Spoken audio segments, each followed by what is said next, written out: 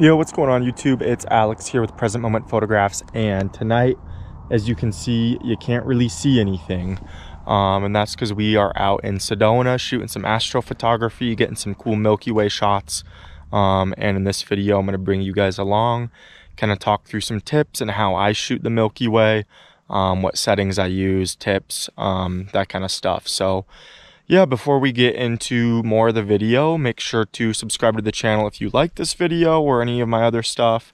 Click the notification bell too so you can see when I release new videos and whatnot.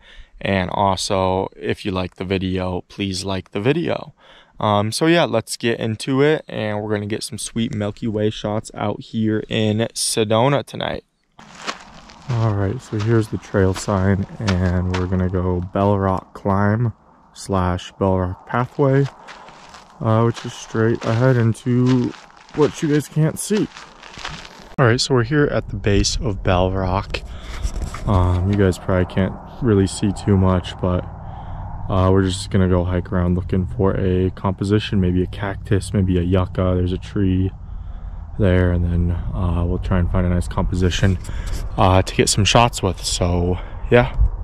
Alright, so I got the camera set up right here, and I found this composition that I like, with this plant in the foreground, and then there's, can't see it, so sorry. You can kind of see it on this picture, Bell Rock in the background there, and the Milky Way is coming behind it. So we're going to set up here and take some shots.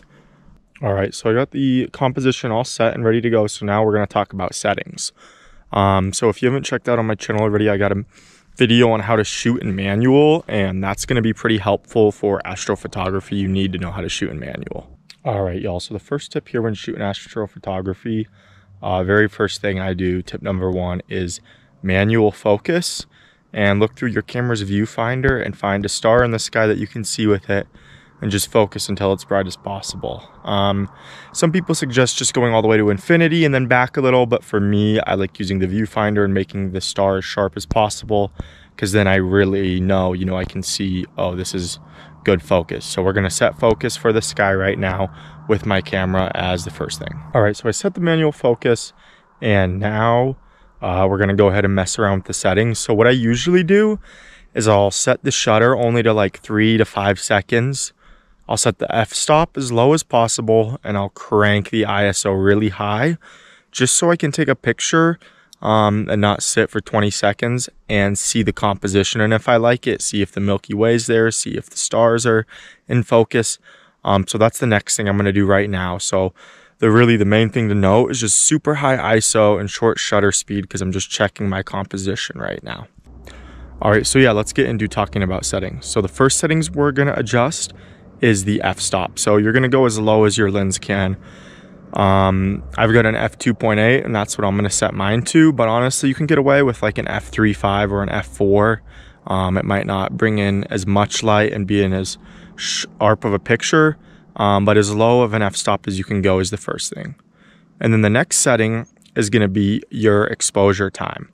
So there's this focal length rule, and it's 500 divided by your focal length will give you the maximum number of seconds you can do to not get star blur or trails, because the stars move a lot quicker than where you can see them.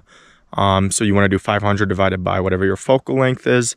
I often use 300 instead of 500 just because I really want sharp images, because if it's something I want to get printed and blown up, then you don't want to have any of those trails. And then ISO, I'm going to mess around with 2. You want it high. It's important to have a high ISO in a camera that can do that in order to not get too much noise. I'm going to start with, let's say, I don't know, we'll try 5,000, 10-second shutter, f2.8, and we'll see how things look. All right, and then something else, another tip important to know is having a remote shutter can be really helpful, because even just the smallest movement of me or you or whoever pushing the button when you take the photo can blur the image in a long exposure. So remote shutter is super helpful, and if you don't have one, you can use your camera's auto timer for like 3, 5, 10 seconds, whatever it offers. And that way, when you push the button, that's not going to affect the image at all. All right, so I just took a photo with the settings I talked about, f2.8, 10 seconds, and ISO 5000. And the sky looks good, but it was definitely too dark. So we're going to do f2.8, and we're going to do 15 seconds, and we're going to do ISO 10,000 and see how that turns out. And right now we're kind of just messing around. A big part of astrophotography isn't like, oh, I go in, I put this setting, this setting, and this setting, and I'll get a good picture. But it's kind of messing around with stuff, because on a night like tonight, it's really dark, but maybe there's some moonlight, maybe there's some city light pollution, maybe you're light painting. Different things are going to affect the settings. So it's important not necessarily knowing what you need, but knowing how to adjust them. All right, so I really like those settings. So I'm going to go ahead and take a couple shots of the sky, and in post-processing, I'll merge them together to make the stars less noisy. And then I'm going to talk in here in a little bit about what I'll do for the foreground, because that's going to have a lot of noise and I don't want that. So we're going to do something a little bit different for the foreground. All right, so we just got some awesome shots. Our settings are 15 seconds, f2.8, and ISO 16,000, which is really high, but I'm shooting with a Sony a7 III and it has good low light output.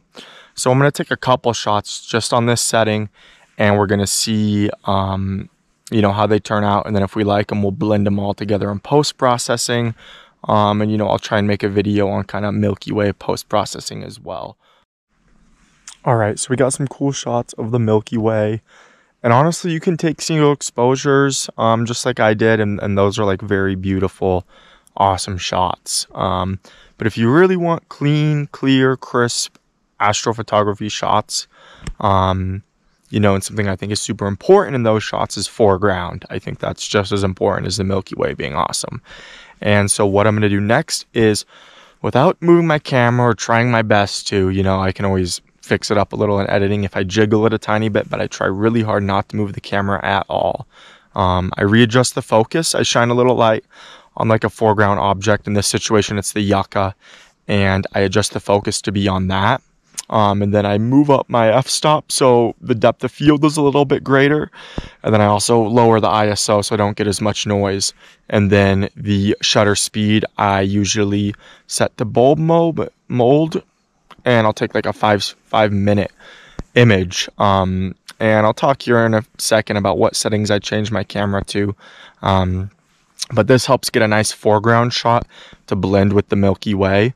And I really like doing this. You know, this isn't like a composite image, right? The camera hasn't moved or anything. I'm just getting kind of a focus stack pretty much, which I also have a video on my channel if you want to check that out. But anyways, yeah, we're going to mess around with some settings and get some foreground shots here.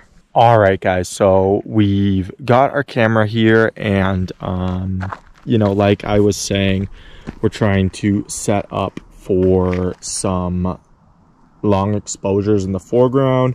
You can see the yucca plant right there, barely. The camera, bell rock is out there. And what I did was like I said, put the camera on bulb mode, and I set a timer on my phone for 5 minutes. And then I changed the f-stop to 5.6, changed my focus like I was talking about to focus kind of on the yucca plant. And then I also changed that, lowered my ISO. There's a bug, go away. Sorry. Yeah, so I changed my settings, and now I'm just taking a shot of the foreground. And a lot of the times what I have to do with this is kind of just take the picture and wait 5, minutes or 10 minutes for the camera to even process it, because I've got the processing on. And then once that happens, I take a look at the image and kind of see, are these settings good? Do I need longer exposure? And sometimes it really sucks because I'll sit here for 10-15 minutes and realize, oh, that was too dark. Oh, that was too bright. And I have to like redo the whole thing. But yeah, I mean, astrophotography is definitely, and I guess a higher level of it, definitely takes some patience. But yeah, that's what I do for the foreground in my astro shots. Yeah, so that's what I do for the foreground. But then again, just a reminder, you don't have to focus stack and blend and all this stuff. You can take a single exposure astrophotography shot and get a really cool Milky Way. But since I have this yucca plant literally 2 feet in front of my camera, it's very important to apply the focus stacking and do a couple different shots. All right, so we got some cool shots of the foreground. Here is a sky shot, and then this is the foreground, just so you can see that that's brighter. And then the settings we used was we took a 5-minute exposure, f5.6 and ISO 6400, and we took 2 of those just so that we can blend them and reduce the noise a bit.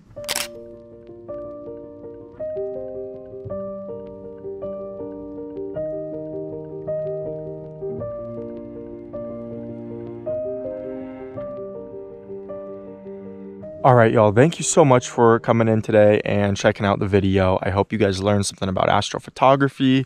Maybe you give it a go, or if you're already doing it, you can kind of take your game to the next level, or just enjoyed, watching the video, because the pictures are pretty sweet.